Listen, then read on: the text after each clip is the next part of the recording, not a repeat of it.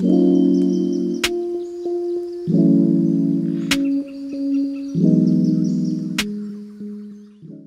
everybody, how are you?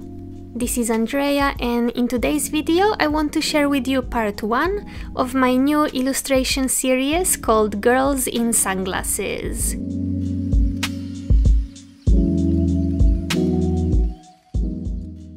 The initial sketch was done on my iPad Pro using Procreate. I think I mentioned this before, but I really enjoy sketching on the iPad.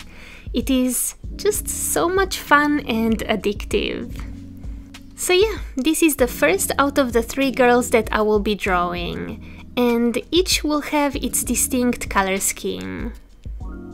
This one will be pink, the second one will be turquoise, and the third one will be yellow. Today we will work on the pink version, so let's begin. The first step after completing the sketch is to export it as a JPEG file and send it to my laptop.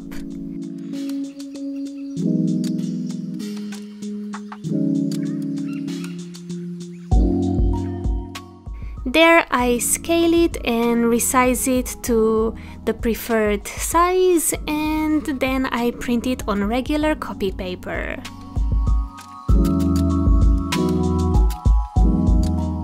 Then, once that is done, I grab my watercolor paper to trace the sketch onto it. If you remember, last time I was using a light box for the tracing, but this time I will use some graphite paper to transfer the sketch. It is just a little bit too bright at the moment, so even with a really good light box, I can't seem to be seeing the sketch very well under the paper. If you've never used transfer paper before, it is super simple. Just cut a piece as big as your illustration and sandwich it between the watercolor paper and the printed illustration. So then all you have to do is redraw the line work to have it appear onto the watercolor paper.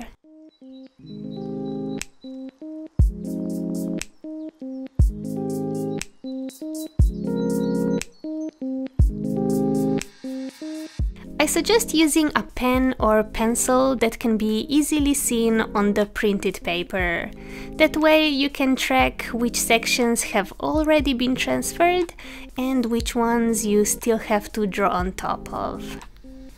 At first I used a yellow pencil, but yellow on top of black ink did not show up too well. So then I switched to purple to make it a bit easier.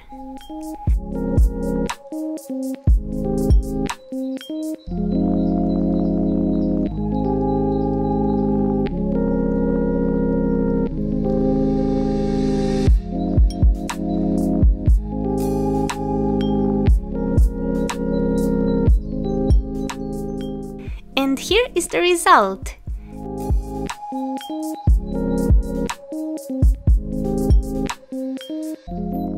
Next, I want to define the line work a bit more, so I grab a pink pencil to do that.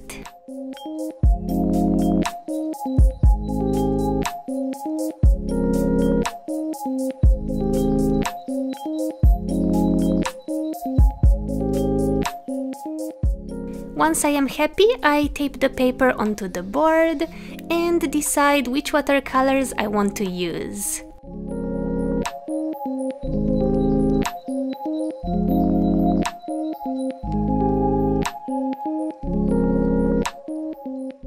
Today I will use 3 palettes from 3 different brands. I mean, why not? They're all so gorgeous.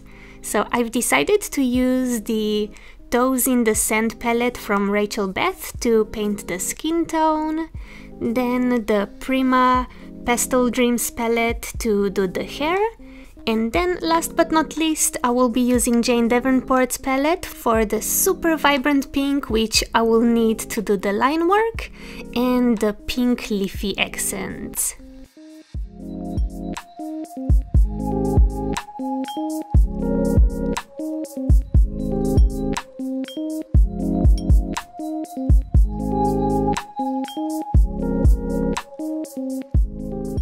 Okay, I think we're ready to begin coloring. Let's do this.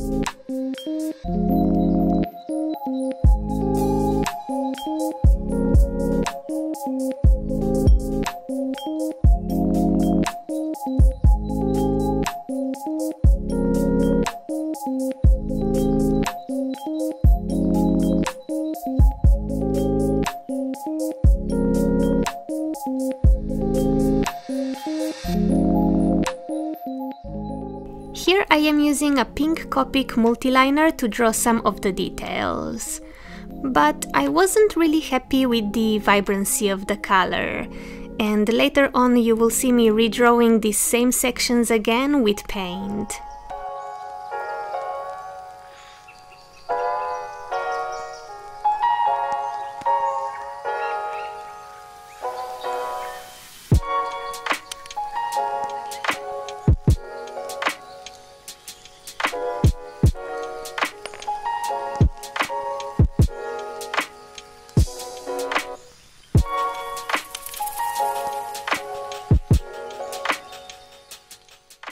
Painting the line work in this almost neon pink was so much fun.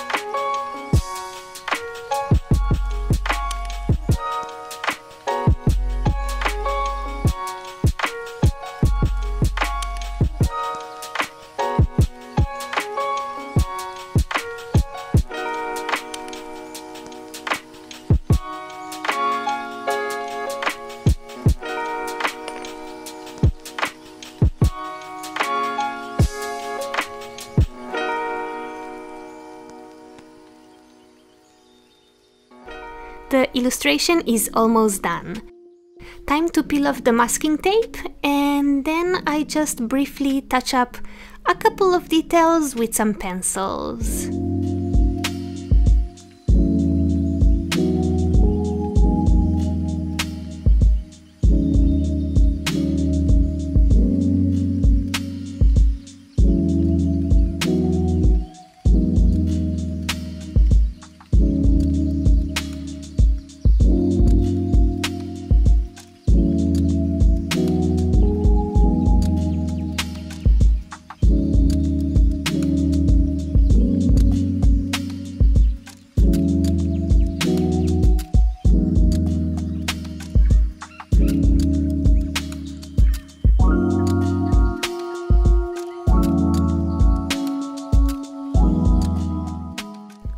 And here is the final result.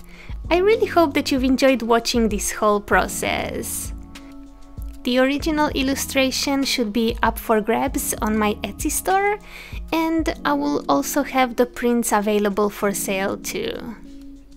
You can find links to both in the description box as per usual. And before I go, to give you a quick sneak peek into the next part, here is the second girl. She will be the turquoise girl with the blue sunglasses, so expect to see a video about her very soon. Well, this is all I have for today. Thank you so much for watching, take care, and I will talk to you again very soon. Bye!